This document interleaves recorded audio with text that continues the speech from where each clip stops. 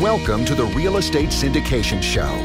Whether you are a seasoned investor or building a new real estate business, this is the show for you. Whitney Sewell talks to top experts in the business. Our goal is to help you master real estate syndication. And now your host, Whitney Sewell. This is your daily real estate syndication show.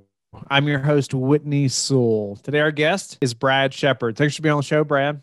Thank you so much, Whitney. It's such a pleasure to be here. I've been listening to your show for a couple of years and learned so much and been introduced to so many great people here. So incredible privilege to be here. Well, thank you. I appreciate you being a listener. And on that note, I always want to thank the listeners also that are here with us today and every day. So grateful for you and your time. I hope that you are gaining a tremendous value from the show. But a little about Brad. He earned his undergraduate degree in finance with an eye towards commercial real estate, interning with one of the premier commercial property portfolio companies in the Northwest. He purchased his first rental property within months of graduating college. Congratulations, by the way, and quickly added several more before turning to commercial opportunities. His experience includes management of hotel, vacation properties, retail, cafe operations, as well as development of retail and hospitality space, and raising capital from both domestic and international investors. Brad, again, welcome to the show. Looking forward to getting into just your story a little bit, learning more about you, and then you helping the listeners and myself to learn how you've been successful in this business and raising capital. And maybe we can talk about that domestic and international investors a little bit. But give us a few of those details building up to where you're at now in commercial real estate. Sure. Yeah, for some reason, I don't know if it was somewhere in high school. I just got this idea that real estate was the way to go.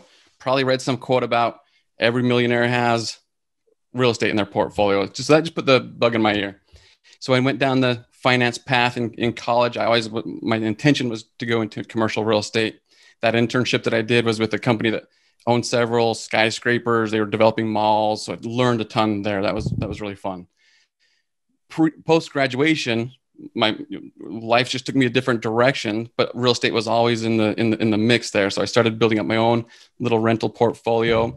And this small little company I was with, we started picking up some cool little historical houses in some vacation areas, running them as family rentals. This is pre-Airbnb days. I think at the very end we were starting to use VRBO, but just really trying to having a good time with that. And then we also had the opportunity there with some unique property. We got some land in a really cool spot. So we decided to develop that. And that's where we built this cool 3-story building. It was a retail store on the main level, hotel rooms on the top, and an art gallery on the bottom. Just had a great time with that while we continued to build up those vacation rentals. And then when I came to Texas about 10 years ago, started to get into some of the more active single family type of activities. Again, trying to build up my own rental portfolio, but doing some fix and flips, wholesaled a couple pieces of properties, a couple pieces of land as well. And still operating some of those rentals today with all the bumps and bruises that come along with that path. So have done well on some, painful lessons learned on others. I've done it here in Texas. I had my worst deal was a flip that I was working on in Pennsylvania. So a long distance flip was another big lesson learned. All that led me to the last 3 years, really just focusing on commercial multifamily. Came back to the commercial world, realized, oh yeah, this is really where I want to be, and have found the sweet spot for me in real estate and the commercial. Nice. No, most people have some other type of a way or road or path to getting to commercial real estate, or in the syndication business. Very few just starting in right. Large multifamily or commercial real estate. But no, grateful for you shedding some light there on just your path. And maybe you could talk to, I know you had talked before the show a little bit about some single family units you still have and some issues there compared to syndication and our large multifamily. And then I'd love to get into some other details about, just raising money and different things like that. But I thought you could shed some light to the single family versus multifamily through this, pandemic. Right. I got enticed by this idea of fix and flips and buying properties sub 2. So did that, wanted to experience it, wanted to learn those methods as well. Have held on to, I haven't bought a single family property for almost 3 years now, And all of my portfolio now is in Texas, mostly in San Antonio and one town north of Austin. And some have done okay through the pandemic, others not so much. I've got two duplexes side by side in a cool little area in San Antonio, but it's up and coming, so kind of a C- type of a neighborhood. And as soon as the pandemic hit, one tenant stopped paying. Next month, another stopped paying. The next month, another stopped paying. And finally, about 2 months ago, the last tenant out of those two duplexes stopped paying. So I've got this, almost like they were talking about that, right? Right. Exactly. It was almost as if they shared a piece of paper among each other. Hey, all you have to do is sign this little CDC paper and you don't have to pay anymore. So painful. I've got 4 units there doing nothing. Meanwhile, it's close to a Salvation Army. We're getting a ton of squatters in the back. There's a pretty big lot behind the house, dumping trash back there. So I'm getting code violation notices from the city to come clean up the garbage, to get these squatters out of there. Meanwhile, I'm earning nothing on it. My property manager has been nice about not taking fees during this time. So I've got that on one side. And on the other side, I'm getting my statements and monthly updates from these commercial syndications that I'm a part of. And they just show up like clockwork. Of course, there's been some impact. There's been more people walking away from leases, but it's on such a different scale that you don't even feel it. The distributions have continued to do well. The statements are exactly what I was hoping for going in. I had a couple of properties where we paused the distributions, but all but one of them have been made up at this point. So I'm seeing those two scenarios play out, one on each side of me in real time right now, and incredibly grateful for the investments on the commercial side while I'm suffering through the investments on the single family side. No, I just thought it was a great point to make. I mean, it's really the difference in being, 50% or in your case, 100% delinquent versus, 10 or 15%, worst case, right? Exactly. And so, the economies of scale, so important, when you can get into larger deals. But I wanted to jump into your just raising capital, that ability, how you got started in that a little bit, and then help us to, get to the point to where you're at now, or for the listener to see that path so they can do the same thing. Sure. So having learned all those lessons, is like many people in the last several years, we started hearing more about commercial multifamily, commercial opportunities. My first exposure was through an opportunity to invest in one as a passive investor, and started looking at that and thinking, all right, I think that makes more sense to me. That might fit better with me and my style. So I first started as a passive investor, really wanted to see how that would go and experience that. I'm really glad I did. Learned a lot just from what I was receiving from the operator there. And then from there, started getting the idea that, hey, okay, I want to go on the operator side, start finding these opportunities for myself. I could bring together a pool of investors to do this. So I started going to various meetups here in town. Went to a couple boot camp down in Houston, trying to just learn the full multifamily space. Started, got a script to start reaching out to brokers, that whole bit, and realized, boy, this is some stiff competition and some really smart people and their teams. This is definitely not a lone wolf activity by any means. I've been used to operating as a lone wolf. This is a team sport. And so as I started looking at that landscape, trying to figure out where could I play, I happened to meet a few folks here in town where we had this opportunity to team up and function more focused really on the capital raising side, to work with operators who are already successful in this world. Started learning more about that, getting to know this team. We put together some opportunities with some operators that were doing well. Many of your folks on the listeners have heard of these operators, and had an opportunity to really just link arms with them, join forces. I get to be, come into their ecosystem without competing with them, but now just really learn from them, contribute something very meaningful. Okay, perfect. No more picking out tiles, no more picking out paint, no more dealing with contractors or toilets and tenants. I just get to come in and work with sophisticated operators, successful operators, and sophisticated investors who are interested in playing in real estate placing money in real estate, perfect, sweet spot. I can do that all night long. So that's what I've been focused on for the last 3 years. And it's been incredibly fun. Nice. So numerous things there that you learned that, I hope the listeners listening to and is learning or has learned as well. You went to meetups, boot camps. I mean, you found a script so you could start talking to brokers, all those things.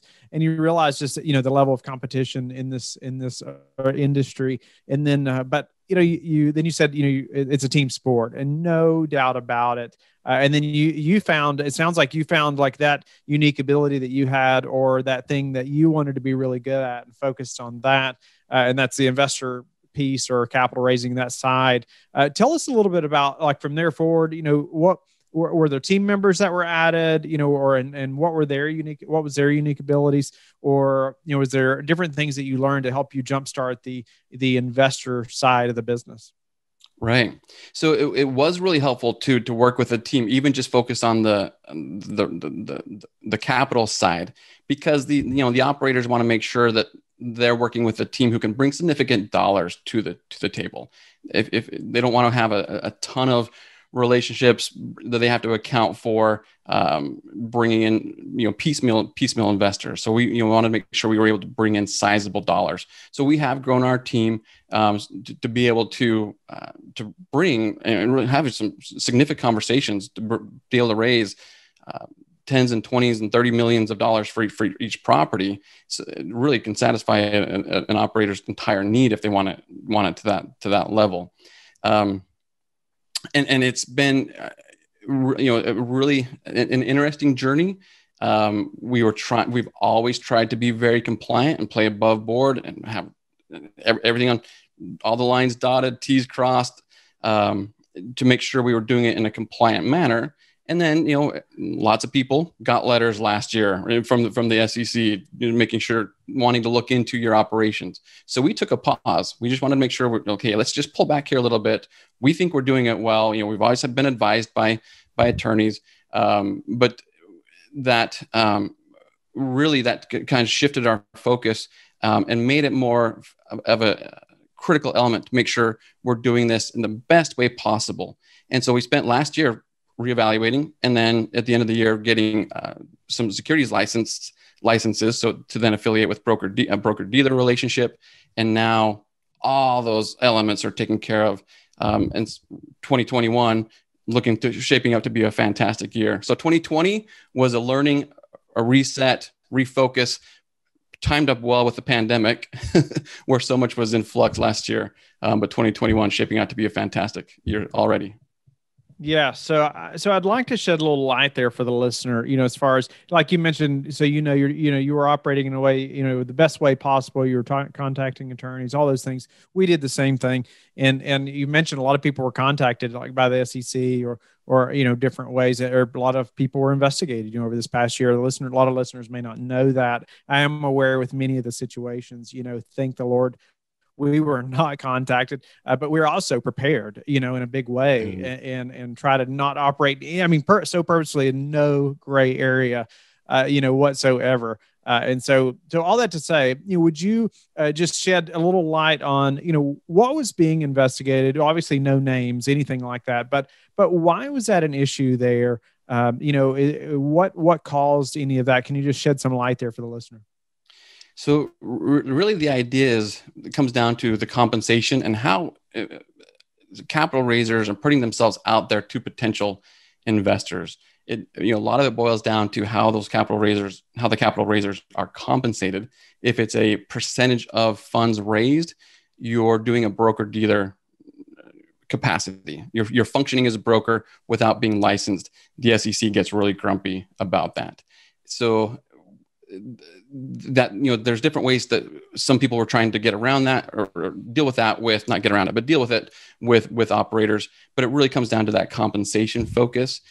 We decided, we can go just become brokers, actually get the licenses, and then take that concern off the table. So that's how we decided to resolve that. Nice. No, no doubt about it. And we've done lots of shows. I would encourage a listener, if you have not heard those shows I've done with numerous attorneys just about this topic. You need to go back and educate yourself if you're not familiar with that and you're thinking you're going to go raise capital from investors. Some crucial things there that you need to know about pre-existing relationships and documenting those things. And so you know exactly where this money is coming from. But even more importantly, like Brad's talking about, how you're paid to work with an operator. You know, if your investor relations is your piece, well, that's fine. But you need to be involved in the deal in some other capacity, and you can't be paid based on what you're raising.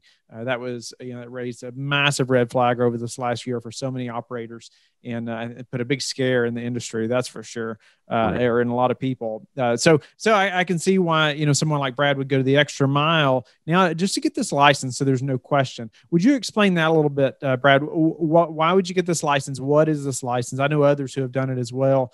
But what does this do for you? Well, one, it really satisfies that compensation concern. Now I can put myself out there. Yes, I am representing a security. Passive investor is going to come in and put their money into an investment where there's an expectation of profit driven by the efforts of somebody else. That's a security. And so becoming licensed as a broker means now I can represent that security to potential investors. So had to do some work to find a broker dealer that would sponsor us. So they're going to take on the responsibility of making sure we're doing everything in a compliant manner. I mean, that's checking our emails, that's checking our LinkedIn posts. You have to make sure all of that is buttoned up and information presented in a compliant way. So first had to find the broker dealer willing with the ability to take us on and oversee our operations. And then from there, it's tests, tests, and more tests. So there's a standard exam that everybody, it doesn't matter if you're going to go sell mutual funds or stocks or syndications. You start with a test called SIE. You've got to pass that first. It's way more detailed than you'd ever need to know in the real estate world, but you have to pass it. That's the initial hurdle. And then for specific to syndications, there were two more tests beyond that. One is primarily about private placements. The other one's about state regulations. So you go deep into these topics to make sure that you're being able to speak to potential investors in a educated way without putting yourself out there as we saw this just recently in this month of a capital raiser who was guaranteeing returns, saying there was no risk of loss. Right. Okay. There's no way you should ever say that because it's just not true. And of course you're going to get busted. So it's really just learned a ton as far as making sure we're putting information out there in a very correct and compliant manner. No doubt about it. I appreciate you just shedding some light there. I think listeners need to be aware of some of those things that are happening, in the industry. And, just so they know, as you're getting in this business, you need to understand, you got to do some research here. Make sure that you're legal. We talk to so many attorneys, and it's amazing the different, opinions about, this topic, alone that you'll hear from different people. But I just personally don't want to operate in any gray area either. And sounds like you don't either, Brad, to go to this extent to get this license. Are there one or two tips or crucial things that you could share that helped you in increasing your ability to raise capital? Yeah. So all along the way, even I do generally operate as a lone wolf, particularly on the single family side. That I just want to just operate independently. That's just kind of how I function. But all along the way, developed good relationships with other people more successful than me. And that could be other real estate investors, or that could be people who have done well in their own businesses, their own W-2 jobs, service professionals, what have you. So always looking for opportunities to meet people who have done well at whatever endeavor they've done. That can be real estate meetups, or even better, that could be other networking opportunities, whether it's church, Rotary clubs, chambers of commerce. I've enjoyed frequenting those and getting to know people in those locations. And so when my focus shifted to raising funds 3 years ago, I've got this network, this Rolodex of people that I've had good relationships with. They know I've always been involved in real estate. I've always made sure that's out there. They know that this is an area that I enjoy. And so then I could go back to them and say, hey, I've learned some really, I've got this opportunity where you can actually be involved now. We could work together on this, and we can, I'll be your main point of contact. So, so one is just always looking for opportunities to network. The real estate meetups might be good, but there might be other places that are better as far as finding individuals who are successful and want to place dollars in real estate investments. And then the second thing for me, it's, I wouldn't say throwing spaghetti on the wall to see what sticks, but I've learned a lot from looking at all various different avenues in real estate. My personality, I had to learn what fit with me and my style. And so I think that's the second thing. Try it out. There's so many different ways to be successful in real estate, even in the commercial multifamily space. You don't have to be the operator. You can find other ways to be, many of your listeners will want to be the operator, and they're going to be successful there. For those who have a different style, a different angle, different interests, there are other ways that they can be involved as well and still be very successful. Brad, partnering with operators and looking at lots of different deals, how do you like to see someone be prepared for a downturn? Yeah, well, 2020 certainly highlighted that. And not that we really had a major downturn, but we all kind of stopped and paused and wondering, is this it? It definitely slowed down. It changed some things. So as far as the underwriting goes, we want that to be legitimately conservative, right? Make sure that these numbers are accurate. We're not shooting for the stars here in our projections. We're not over-promising to the potential investors. I think we've done a really good job of that with our operators and our investor partners in putting out realistic expectations of not necessarily worst case scenarios, but this is just where we should be, assuming the world doesn't blow up and we just have a major collapse. But then we have the opportunity to exceed expectations and make people really, really happy. So very authentically conservative, not just saying it's conservative, but authentically conservative underwriting that then allows us to tell a very conservative story to the potential investors and get them excited when they see the actual returns coming through. On that same note, any predictions that do you have, over the next 6 to 12 months? Are you all buying, selling? What's your plan, moving forward for this next year? Yeah, boy, I turn to you and your podcast and your amazing guests for those predictions. But I think 2021 is really going to be a good year. I mean, we're coming in under a different administration. So who knows the way that might affect some tax laws, some taxes, 1031s. People are concerned about that. So who knows? A lot of questions right now at the beginning of the year. But we're an amazing country. We have an amazing economy. The fundamentals are going to be the same. People need a place to live. We're buying in places that are not in the middle of a city where people are leaving, but we're out there in the suburbs where people want to be, where they're heading right now. So we are actively buying. Right, basically December of 2020, we turn it on. Like, all right, we're ready to go. And so I think this is going to be a strong year, much stronger than what we saw in 2020, particularly for us in our group. Brad, do you have any daily habits that you are disciplined about that have helped you achieve success? Pre-kids, I was a big reader. I have a 4-year-old and an 18-month-old. So that definitely changed habits. So reading has turned into audiobooks and podcasts. So definitely making sure I'm absorbing some new information every day. Audio format has worked well for that. I can do that in between meetings or driving around or whatnot, or finding time to actually sit down with a book is much more challenging. But it was maybe 3 or 4 years ago, I got introduced to Miracle Morning, the book by Hal Elrod. I'm sure many of your listeners are familiar with that. Starting the morning early to be able to have some personal time to study, to write some notes, to plan, strategize, exercise a little bit. And particularly with kids, I find on the mornings where I don't do that, if my little 4-year-old is the one waking me up, we have a grumpy morning. So I have to make sure I get up before them, have that personal time. And doing that just changes the day and make sure I'm ready and prepared for whatever the day holds. So that early rising has been critical. I appreciate you bringing that up. The listeners should be familiar with that book. I've talked about it numerous times and how it helped shape my morning many years ago. I think that was just a big pivot in my business and in many ways. So yeah, early morning and just having that structure routine has just been so beneficial. Right. What's your best source for meeting new investors right now? So it definitely changed with the number of in-person meetings being pretty much reduced to zero. I have spent a lot of time developing. I spent a lot of time in 2020 developing or strengthening my website, creating some information there that potential investors can access. Just need to connect with me via email, and we'll share that and discuss from there.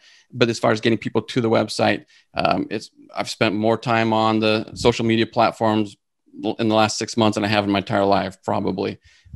Strengthening LinkedIn presence and the Facebook presence, and podcasts such as this have been really helpful in getting exposed to potential new investors.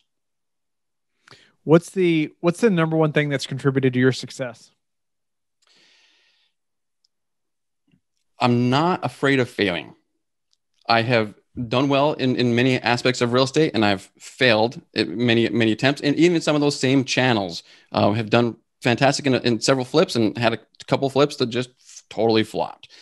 And I look at those as with zero regrets. I learned a ton and made me stronger to go for the next opportunities. So not being afraid to try something new, I feel has served me really well.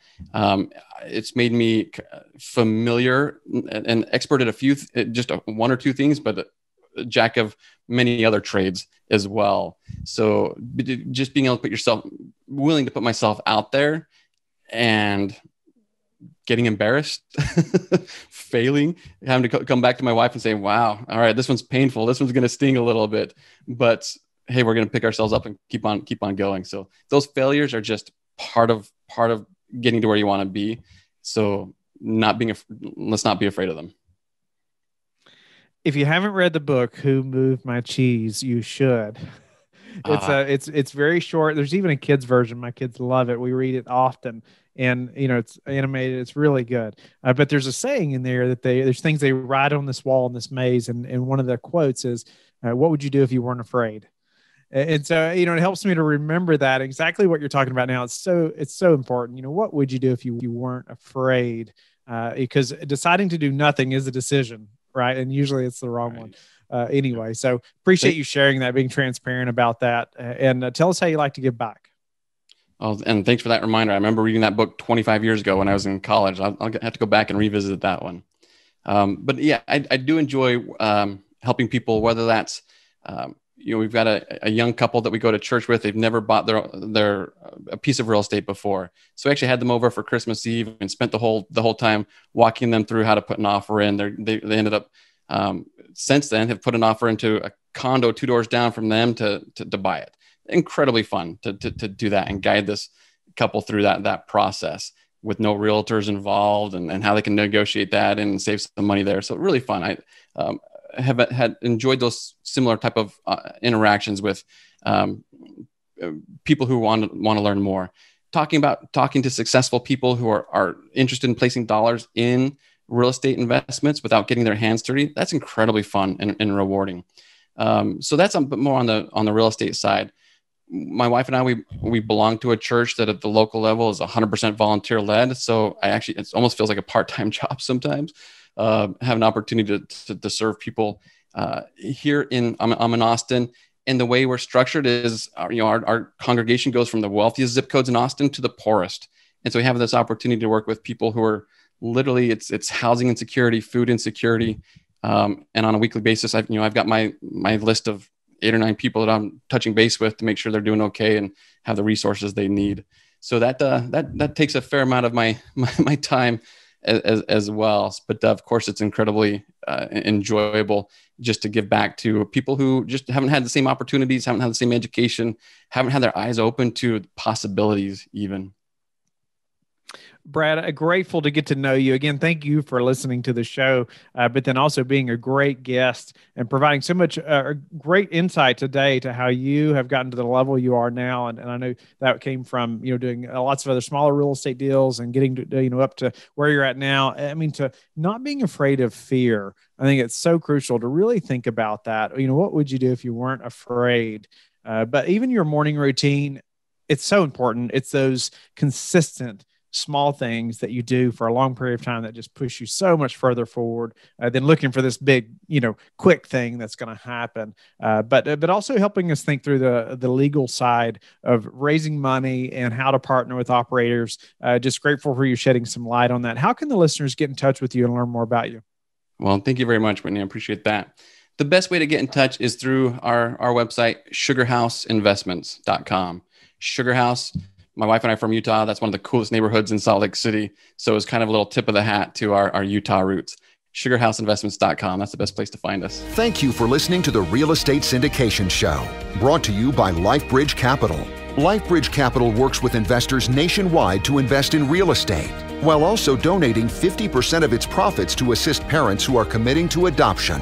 LifeBridge Capital, making a difference, one investor and one child at a time. Connect online at www.lifebridgecapital.com for free material and videos to further your success.